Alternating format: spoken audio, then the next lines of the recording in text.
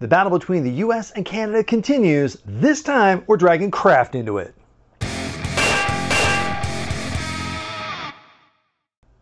That's right, we're doing another comparison here of US and Canada products thanks to my good buddy Beanzie. You guys know him, and if you don't, go find out who he is. You won't be disappointed. But anyway, thanks to Beanzie, I've got a bunch of stuff here from Canada, and one of the things that he and I talked about quite a bit was mac and cheese, the KD, Kraft Dinner, as they call it there. And one thing I will say, their packaging is just, it seems more fun. I'll show you. So here we've got Kraft Mac and Cheese. Your standard, your box of dried mac, powdered cheese type of stuff in there. And that's what we've got on the shelves here. It looks changed a little bit over the years, but it's essentially the same thing all the time. Or is it? Because I've got KD here. The KD original, as they call it. And as far as I know, it's still Kraft. It's Kraft Heinz, in fact, in Canada. It looks similar, but is it? Is it the same? Is it what we have here? Is what we have what they have there? I don't know. But we're going to find out. I've made mac and cheese. I made a lot of mac and cheese. More than most people should have. But here we are. This is how we're going to do things. I've got bowls here.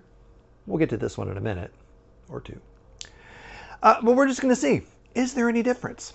As far as recipe stuff goes, what it tells you on the box, really the only difference that that I substituted in a sense with, let me see where we are here. The US one, it calls for 1/4 cup of milk and 4 tablespoons of margarine or butter. It doesn't specify what kind of milk, but a little bit of milk, a lot of butter or margarine. I went with butter and I used whole milk. When it comes to the KD original, slightly different. They've got it in French here too. Amazing. But we've got a tablespoon of non-hydrogenated margarine, yeah, and 1/3 cup of skim milk. So again, I'm not buying a lot of milk. Who buys a lot of milk? People in the 70s. That's who. Go watch 70s programming, especially here. Everyone had giant glasses of milk. Didn't matter what time of day, full glasses of milk to drink. It was a weird time. We probably had a lot better bones and teeth back then, though. Anyway, yeah, so it calls for less butter / margarine and a little more milk. So what I did was I did the tablespoon of butter, same as the US stuff, and I did again use whole milk. But otherwise, I stuck to the ratios that they required. So it's pretty darn close. Or is it?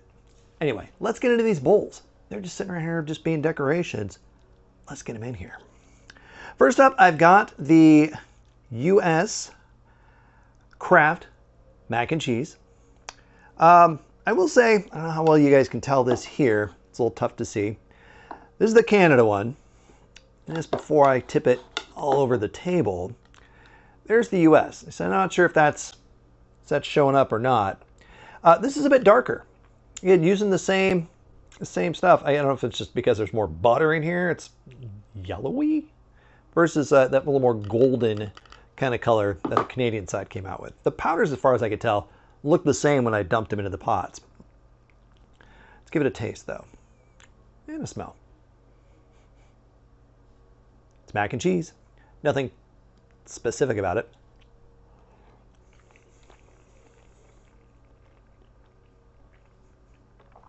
It's what I remember. It's what I've had as a kid.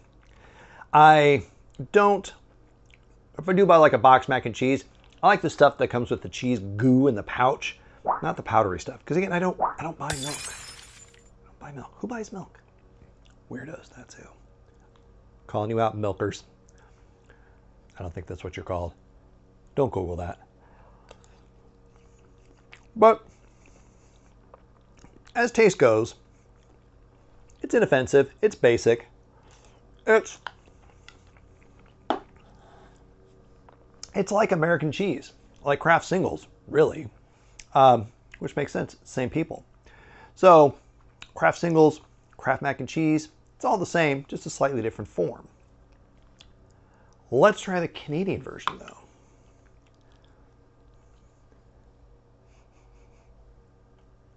though. It seems to have a little different smell.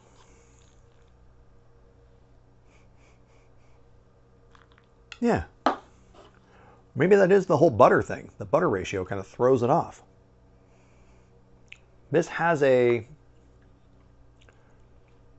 I don't want to say cheesy because I don't know that it's cheese, but let's say.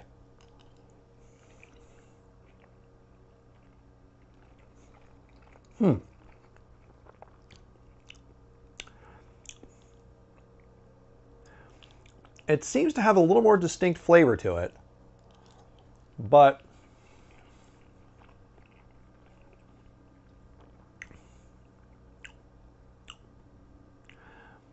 more artificial in a sense. I don't know. I mean, I know it's cheese product stuff. I think it's got real milk, real butter in there. None of that margarine nonsense. Can't tell you the last time I had margarine. I was a kid at that point. Things were in black and white back then. We used to watch the radio at night. That's how long ago it was.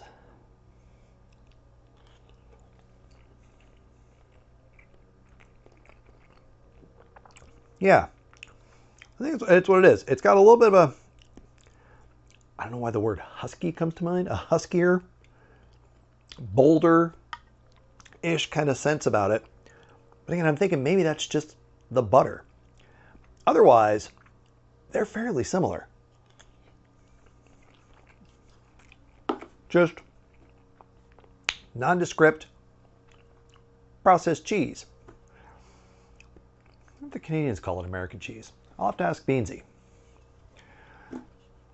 So, are these any good? Either one. We'll start with that just real quick. Sure. If you grew up on mac and cheese, it's still mac and cheese. Whether you're from here in the US, over there in Canada, probably anywhere else in the world, I imagine, your basic box mac and cheese is going to be basic box mac and cheese. As for which one is better, I don't think there's a definitive winner here. They're both basic. They're both what they're supposed to be. And close enough that I can tell, at least, that I couldn't tell. I think if you swapped in a box of Canada for the American without telling me, I don't know that I would notice. I maybe think you made it a little differently, but that'd be it. I wouldn't think it had a different origin. So I think mostly just based on recipe, there's a slight difference. Otherwise, I don't know. I'm curious what Beanzie's going to say, because he also is doing a similar comparison. So I'll throw links in usual places at the end and down below and I don't know, wherever. And we'll see what Beanzie has to say about it. Maybe he's got a little bit better palate on this than I do. I don't know. But hang on, what? You're right, I didn't get to this other bowl yet. Thanks for helping. So, Beanzie also recently did a KFC mac and cheese that we don't have here. And it's mac and cheese, but KFC branded. So, in watching his video, spoilers. Okay. I just wanted to give you a fair warning. The way he describes it, it seems like almost like stuffing sort of seasonings to it. You know, that Thanksgiving stuffing dressing sort of flavors about it, at least from the way he described it. So I made some KFC mac and cheese. I just took some poultry seasoning and put it in with the mac and cheese sauce. I don't know if you can see on that. Probably not. It's mac and cheese with poultry seasoning. And that's what it smells like. It smells like that Thanksgiving, you know, stovetop stuffing stuffed in the bird carcass type of smell.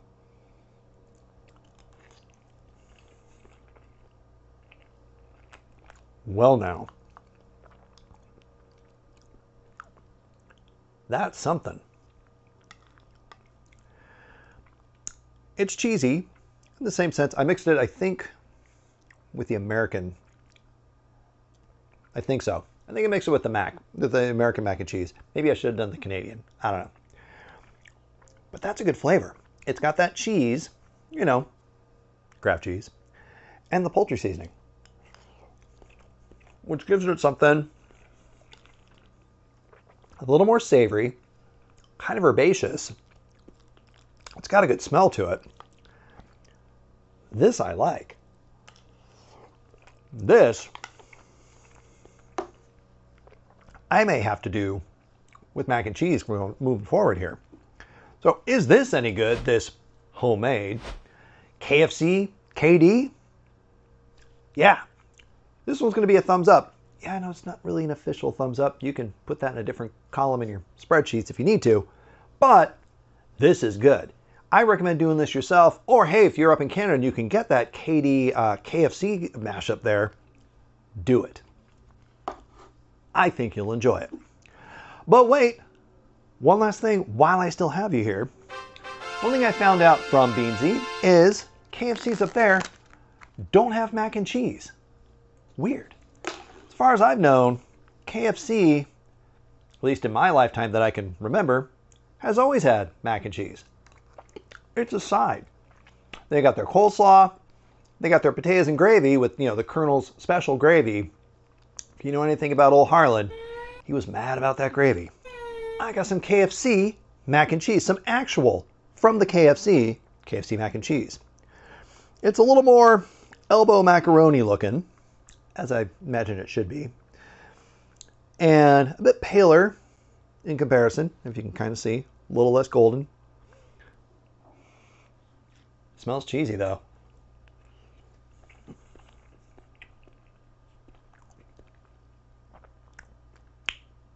And yet, it's kind of weird. So since we've got it here, and I've got you here, KFC's mac and cheese, is it any good? Sorry, Colonel, but no. No. I like your mashed potatoes and gravy, for sure. Get a biscuit, dunk that in the gravy as well. Man, that's good eating. This, man. Thankfully, I just got a little side of it, so there's not a whole ton to contend with there. But yeah, I don't know. That's almost a little disappointing, especially when we got this. But that's going to be it for me here. I've got a lot of mac and cheese to deal with here, and probably a nap. But I'm going to see all you folks here, possibly with some more comparisons coming down the road. We'll see. More battles with Canada next time.